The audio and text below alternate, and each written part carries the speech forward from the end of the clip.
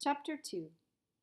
Early the next morning, while the other servants still snuffled and snored in their sleep, Chengli rose in silence from his raised brick sleeping bench, gathered up his blanket and his extra pair of baggy brown pants, and slipped from the room. This morning he would go take a closer look at those caravans and choose one to join. In the pre-dawn darkness, he made his way through the courtyard house, along the path that separated the two main courtyards from those of the servants, and then carefully walked around the ornately carved wooden screen that guarded the front entrance from evil spirits. He lifted the bolt in the gate, willing it not to creak, and stepped outside. He'd gone down this alley many times, but this time he had no donkey, no cart, and no little imp. What he did have was a tight knot in the pit of his stomach. He stepped away from the only life he'd ever known. He walked to the main road and headed toward the dark silhouette of the city gate. He'd never seen it in the dark of early morning, and he stared up at the top, where the wide eaves of the lookout tower's roof curved skyward like some huge bird spreading its wings. Standing there, he waited with the others until the bronze bell in the center of the city rang out to announce the opening of the gates. The soldier in the watchtower called in his loud voice, "All is well! Chang'an greets a new day!" Hearing the call, the soldiers on guard lifted the huge oaken beam and shoved apart the massive wooden doors. As the gates groaned open, crowds of people crushed through to begin their day. Those waiting outside pushed in, those waiting inside shoved their way out. Chengli elbowed his way into a space behind a rumbling ox cart, moved out through the gate, and headed to the nearby field where the caravans were parked. The morning mist lay close to the ground, waiting for the rising sun to burn it away. Everywhere he looked, animals lay resting like gray-brown boulders. Scattered among them stood the men, stretching and yawning and folding up their blankets. The wisps of smoke rose from fires where cooks prepared breakfast. Which one shall I approach? Wondered Chengli. What will I say? Hey boy, what brings you out here so early? A voice challenged him. Startled, Chengli turned. A boy, head and shoulders taller than he, and dressed in the short brown tunic and baggy gray pants of the caravan trade, came up behind him. I've seen you before. Where's your donkey cart? The boy asked with an easy smile that invited confidence. Didn't bring it, Chengli answered. I'm coming to work on a caravan. Who are you working for? The older boy asked. Don't know. Don't have a job yet. Then it's a good thing I found you, boy. I have the perfect job for you, with a good master. Come on. Curious, Chengli fell into step beside the new boy. Who are you? He asked, cautious of such an easy friendship. They call me fourth brother, said the boy. My family is large, and my father gave me to the caravan master so that I'd have food to eat. Master Fong, the leader of our caravan, says I'm strong enough now to work with the caravan guards instead of the animals. The boy clenched his fists and flexed his arm muscles right in front of Chengli's face. That means, you see, they'll need somebody to take over my old job. What did you do? Asked Chengli. A bunch of the easy jobs. Help the cook, take care of camels and donkeys, lots of things. Chengli opened his mouth to ask what lots really meant, but the boy stopped beside a man bending over the side of a resting camel, mending the tears in a red and black blanket that fit around the beast's two humps. Master Fong, said fourth brother, I've brought you a new worker. The boy bowed to his master, then ducked around to the other side of the camel and tugged on the ropes to secure the blanket. Master Fong looked up, and Chengli jumped back, startled at the fierce expression on the man's face. Who? Where? He asked, ignoring Chengli. Thick black eyebrows shadowed the man's eyes, and a frown deepened the lines of his wrinkled face. A scar across his left cheek gave evidence of a fight. Me, honorable master, Chengli said. I've come to work for you. You? The master spat on the ground. You are a child. We have no work for children. Chengli felt his mouth drop open. He might be small, but he was not a child. I'm not a child. I'm 13, and I'm strong. He pulled up straighter, trying to look sturdier, and in doing so, he forgot to show respect to the older man. He took a deep breath and began again. Sir, my family name is Chao. My personal name is Chengli. I am the son of Imperial Inspector Chao Chengwan. I know I'm skinny, but I've worked for the silk merchant since I was 6 years old. And, he said, his eyes flashing, I can work for you. The man looked up and exploded into laughter. Ha! He roared. Whoever you are one determined tadpole, but still too young to work a caravan. Can you ride? Can you bargain? Can you fight? I think not. Be gone. The man turned his back on Chengli and continued his work. Chengli's face tensed, and his ears burned as he concentrated on this new insult. Forcing himself to think slowly, he remembered his manners, bowed his head, and looked down at the ground. Good master, may you live forever. I am young and truly of no account, he said, but I can work hard. You are too young, and I see you have a bit of a temper. Not good for the caravan. Go away. Chengli stepped back, blew out a great puff of air, and tried to think what to do next.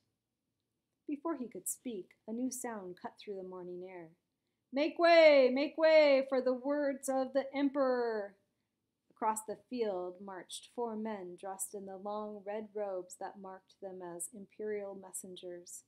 A servant in front holding aloft the red silk banner embroidered with the golden dragon called out the warning. Each man walked with his head held high, his mouth tight, and his eyes staring straight ahead.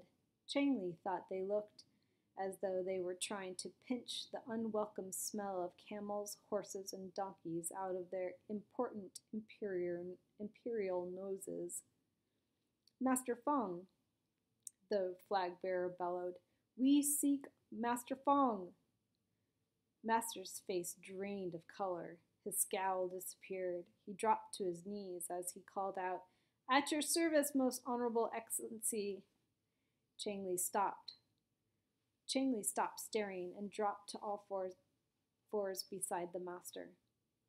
Master Fong, the records say that you are officially licensed to carry silk to the far kingdom of Kashgar. Is that true? Yes, my lord. You have made this journey many times, all successfully? Yes, my lord. Our great and glorious emperor knows of your record and chooses you for a high honor. He sends a princess, the Princess Meiling, to marry King Gladden, ruler of a nomad kingdom in the great mountains north of Kashgar. The princess, with her possessions and her personal servants, will join you tomorrow. The journey over 2,000 miles is full of danger. For her safety, she will travel in the middle of your caravan. She will be protected by her own royal guards, with the assistance of your men. Master Fong bent low, shoving his forehead deeper into the dust. I am not worthy of such an honor, he grumbled. Behind him, Chengli caught the whisper of Fourth Brother's voice. He isn't prepared for it either. As if in echo, Master Fong continued, I am ill prepared for such an honor, my lord. My workers are clumsy and ignorant men. And he doesn't want to wait until tomorrow to start, came the whisper from behind the camel's hump. He's ready to leave today. The messenger stepped forward and handed Master Fong a wooden document covered with writing. The princess and her carts will arrive at sunup tomorrow. Here are your orders. She is to be delivered to the fair-haired King Gladden, who will meet your caravan when it reaches the oasis of Kashgar at the end of the great Taklamakan desert. Her servants will travel with you and then accompany her to her new home. His Majesty has spoken. The men did not wait for an answer. They turned away, with robes billowing, Feet marching and eyes staring straight ahead, they followed their flag bearer back toward the safety of the city. Well, tadpole, Master Fong's rough voice made Chengli scramble to his feet. I see you are still here. Now it appears you can be useful after all, fourth brother, Master said, motioning to the older boy. You and the skinny one, go tell the others who plan to travel with us that we are delayed until tomorrow. They will understand. They have seen the messengers. Fourth brother and Chengli ran off in opposite directions to deliver the message to each caravan master. When Chengli finished and turned back toward Master Fong, he noticed a small boy with a lopsided limp coming across the field. Little Limp, what are you doing out here? Chengli yelled and then stopped in surprise as he saw a fourth brother run up behind the boy, knock him down, and keep on running. Stop, thief! Little Limp yelled, scrambling to his feet and pointing after fourth brother. Chengli propelled his body forward, dodging around loaded camels, and sprinted across the field. He collided with fourth brother, throwing him off balance and slamming him to the ground. Let go of me, yelled fourth brother. What did you steal? Nothing, you're crazy, I have nothing. Liar, Little Limp called out. He's got the packet. Old Cook sent me to find you. She said to give it to you. Chengli straddled fourth brother and pounded on his back. The bigger boy yelled and squirmed, but Chengli held him down. Well, he barked to the back of fourth brother's head. Oh, this? How was I supposed to know it was yours? Fourth brother opened his hand. A small brown bundle of rough cloth tumbled out. You're my friend. I'd never lay a hand on anything of yours. Here, take it. Chengli grabbed the packet and wondered how he'd suddenly become fourth brother's friend. Open it. Let's see what you have, fourth brother grinned as he rolled over to sit on the ground. Don't look so worried. I won't touch it. I'm your friend, remember? Chengli unfolded the cloth. Into his hand slid a crescent of pale green jade, broken along the edge with part of a word written in unfamiliar script etched across the surface. He rubbed his finger over the writing, wondering what it said. Oh, now who's the thief? Fourth brother leaned forward to stare at the stone in Chengli's hand. There's no way a servant boy owns that. Chengli held the precious jade in his hand. I didn't steal it. It belonged to my father. Old Cook told me about it, but I've never seen it before. He stared at the jade, turned it over, smelled it, and then rubbed it slowly against his cheek. Wherever the jade touched, he felt the coolness of soft spring breeze. Little Limp, coming near now that it seemed safe, pulled at Chengli's tunic to get his attention. Old Cook said that this piece of jade should unlock the secrets of your past, news of your father, and your own future might be hidden with the other half of this jade. If you can find the broken piece, the person who has it may know the answers. And maybe then, Little Limp paused and shrugged his shoulders. The wind will finally let you go. Excuse me, I'm going to say that again. And maybe then, Little Limp paused and shrugged his shoulders. The wind will finally let go of you. I've seen jade like that at the bazaar, fourth brother said, in awe, still gawking at the precious stone. But I've never touched it. Here, Chengli said, feel it. He watched the older boy run his fingers across the smooth surface and touched them carefully along the jagged, broken edge. Then Chengli took the stone, put it into the small cloth pouch, tied it to his belt, and pulled the string tight. Chengli closed his hand firmly over the packet that now hung at his side. I've never touched anything that belonged to my father, he murmured, wondering why the jade was broken, what had happened to the rest of it. He stood there on the field, his mind full of questions, pondering what to do next. Master Fong had told him to go spread the news of the caravan's delay and he had done that. Did that mean he was hired? The only way to find out was to go back to the master and ask him. As he approached, the master looked up. His gruff voice made Chengli wince. I see that you fight easily. You are a quarrelsome lad.